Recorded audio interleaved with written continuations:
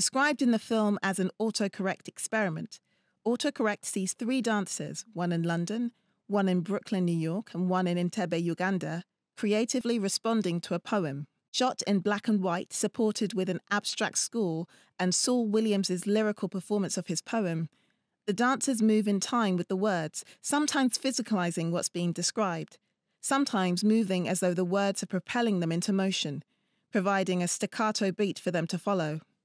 Each dancer wears a covering over their face.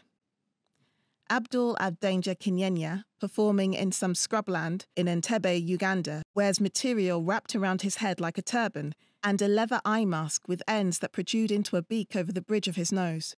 He wears black shorts and is bare-chested and barefoot as he dances on the uneven ground. Dollaz performs in Brooklyn, New York, on a tarmacked road in front of an industrial building with a large chimney stack, and also on a patch of grass with views of the Brooklyn Bridge behind him.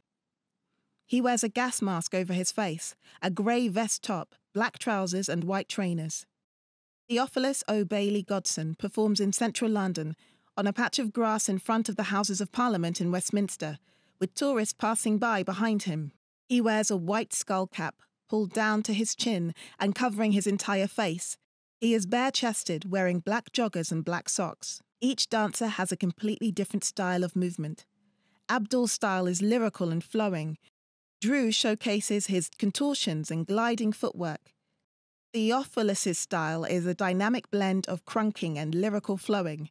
Despite all being individual, their passion, energy, and musicality gives an overall uniformity to the piece. The poem scores the entire film, so with the creator's consent, the audio description has been placed over any repetitions or extrapolations of the same concept, so that the overall sense of the phrase or line is still discernible to the listener. An autocorrect experiment intercuts shots of 3 dancers twisting and contorting. Jesus had been quarantined in the garden tomb of Golgotha just outside of Jerusalem. Although publicly crucified just 3 days before, where people had gathered despite the mandate of physical distancing to mourn and cheer his very public execution on the social media platform, which was then an actual platform on a hill called Calvary, he had stocked up on the tightly scrolled toilet paper of the times and had no problem adjusting to the torment of his solitude. In front of a power station, a dancer wearing a gas mask jerks a knee to the side. We plan to eat and excrete, for one doth not shit out nothingness. Papyrus had gone viral with the written word and the act of connecting sounds to symbol. The dancer contorts and entwines their arms. Ancient winter ritual of sitting in caves and staring at rocks. The seasonal replacement of staring over and into bodies of water. Arching back, they ripple arms up to the sky, then a series of gliding steps on the ground. Bodies of water were the first screens and mirrors. But Jesus' execution, like the picnics where southern trees bore strange algorithmic resemblance to guillotines and open squares, where families gathered. Swaying, the dancer hugs themselves tightly and then flings their arms wide. Where street food was born and Evites were word of mouth, Jesus' execution was a main event. With head flopped to one side, they stand still. We move to a desert and a dancer wearing a head wrap. Though it would be incorrect to credit Krishna and Arjuna with inventing pay-per-view, the act of profiting from bloodshed is not new. The spoils of war. Reaching from side to side, the dancer grabs at the air, pulling it towards him.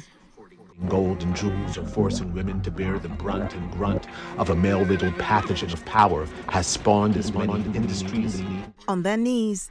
Children who are then reintroduced to the pathogen through education, religious upbringing, the rewards of belonging, who grow to choose and defend it, evoke and amend it. This is the law of the land. The dancer mimes peering through a telescope. Overseers and officers, the surveyor that led to surveillance. We serve no other God but thee. They fall forward and now we're outside Westminster, a dancer wearing a skull cap over their face. God of sickness, death and destiny, God of comedy and tragedy. They reach their hands up in prayer. Is misplaced belief the only sin? Why should we let the rich win? O blessed Lord of pathogen, is victory in thy ratings? Thrusting arms forward. Can it be received as judgment when the poor, thy greatest victim, spread like religious thought in prison, confine and quarantine our vision? Hunched forward, they mime writing a letter. Times as lifetimes would take many generations to write. Each lived life a letter, a lifeline forming words, families of sounds combined to spell a spell. The screen snaps to black. Experiment in reality drama. We switch between the 3 different dancers in their respective locations. The silhouetted figure of the turban dancer standing on a beach. The gas mask dancer contorts their arms behind them as they stare at us. In Westminster, the skull-cap dancer arches their body back. In an age where going viral was both a curse and an ambition, we had elected a pathogen. A dancer contorts their arms behind their back. The symptoms were systemic. Police plagued our streets uniformed in synthetic fabrics of authority, infected all they affected. Hospitals were overcrowded servers streaming a live feed through air pipes screened through a nurse's eyes. The virus entered our system like the system we entered at birth. Firewalls were burning crosses. We were not immune. Born in a celebrated cell. Touching imaginary walls. Wall borders were violent fictions, property and appropriations, vintage algorithms.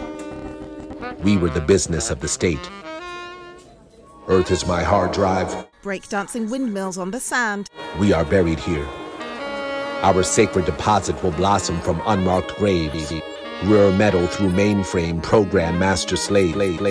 As if the technological advancements of the digital age were not rooted in basic analog exploitation. As if the exchange rate of our mortality was not worth its weight in gold. As if we had not been dying for the system to crash.